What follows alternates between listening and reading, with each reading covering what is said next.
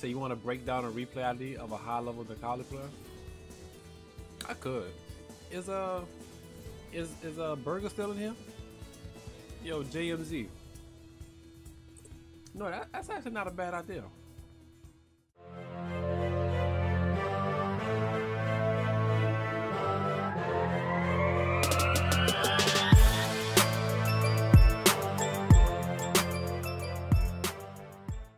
Alright, Burger. I'm gonna see if I can find old boy who I was talking about. Oh, here we go. Yeah, Rama needs buffs. That's the homie.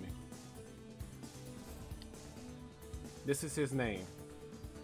For Barbatos and JMZ Burger, this is the dude. This is who I was talking about. Alright, so I'm gonna break down some options to what he do and why he do it, to kind of give y'all a understanding of like why high level players do what they do. Because I know a lot of people ask me and they tell me like, why do y'all move the way y'all move? Why y'all make the decisions that y'all make? Like, it's a thought behind everything. Everything is done with a reason. Round one. Alright, so we're gonna start off by turning on these key display and attack damage. Alright, so as you can see, he started off with a standard fierce as soon as the game started. Now, why he did that is because most Balrogs, they typically like to start the round off with light straight. But this Balrog, he delayed his straight. But that back fierce explains why he did that, because he wanted to catch the straight and crush counter the startup. But in this matchup, Balrog is able to bully Necalli with straights. Necalli has to really play his cards right. So he's using the puke to help him move close in. Alright, so right here. Right, y'all see that he throws the puke down. He throws the puke down, and then right here, y'all see him moving back and forth. Now, why is he moving back and forth? Because he's waiting for Balrog to jump. I can give you that right now. He's waiting for Balrog to jump. I'm surprised he's not anti-Aaron, but I can bet my last dollar that moving back and forth was to bait the jump. He tried to command grab. Balrog did a good idea at 3 times.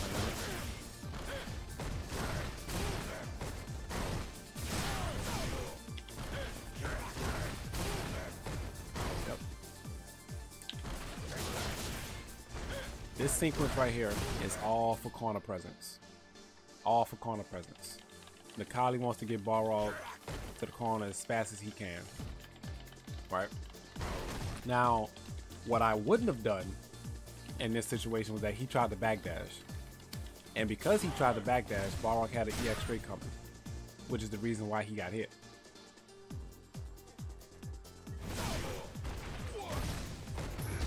That was a good challenge on his part.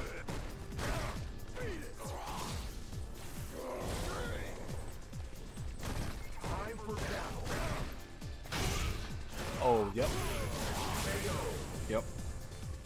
In this matchup, Necalli has to commit to a lot of moves, because if Necalli decides to play patient, he can easily get overwhelmed by Balrog, because Balrog can easily bully this character with straights. So the fact that Rama is staying active and neutral and making it hard for him to just commit to straight, this is how you want to play this matchup. And once again, you see that he starts the round off with a button, trying to stuff a startup. But this time he got caught.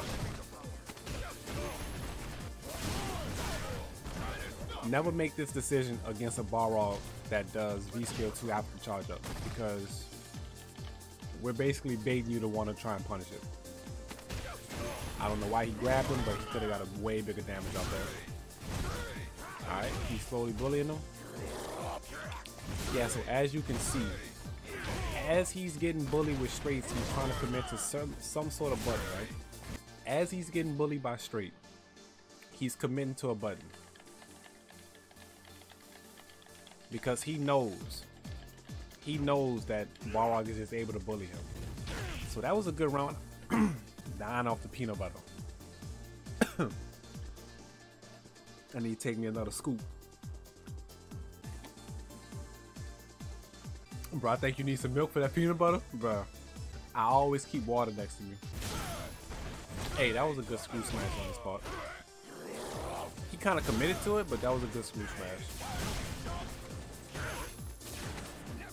Another mistimed command grab. Alright, y'all, so whenever you activate trigger and you see that your opponent didn't get hit by the activation hit, it's always a safe option to go for a grab because of two options. One, if they don't V-reversal, you can go for a grab or get the grab. Or two, if they decide to V-reversal like this Balrog did, grab always wins. Grab will always win. Anytime your activation hit is blocked, you're never wrong for going for a grab or going for a stagger hit. But in most situations, you're never wrong with going for a grab. Never wrong. Alright, so as of right now, he's just setting up a wall of defense. He's setting up a complete wall of defense. Like, he got the puke on the ground, he's putting the waves out, so if he decides to, he can't commit to no straight. He cannot commit to no straight right now because it's a complete wall that he cannot get through. And as you can see, the Balrog is starting to jump because he doesn't want to be put in this wall of defense. He's going to commit to a jump. Oh, no, he's starting pressure.